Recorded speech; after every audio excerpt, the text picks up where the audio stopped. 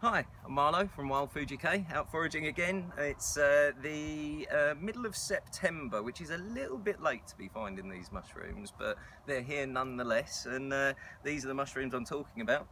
Let's come down here.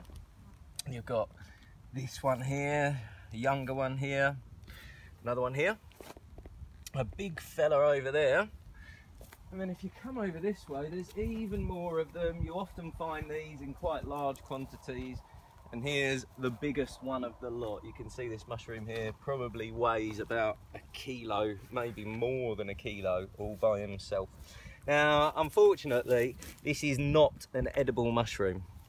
What I'll do is I'll pick this one to show you the characteristics of this mushroom.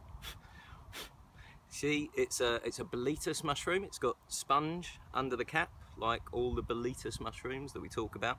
When we talk about Boletus mushrooms, though, we tell people to stay away from the ones that have red under the cap or on the stem, or that stain blue when you cut through them. And this is one of the ones that doesn't have any red on it, but if I cut it in half, you'll see that it most certainly does discolour blue.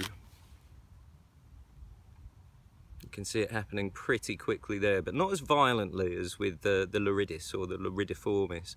This is a mushroom called the Boletus albidus, and it fails the blue stain test. Now, that's why we tell people to leave ones that stain blue alone. This isn't really a highly toxic mushroom. Some people say that when they eat it, they get quite ill, quite dizzy, feverish, gastric.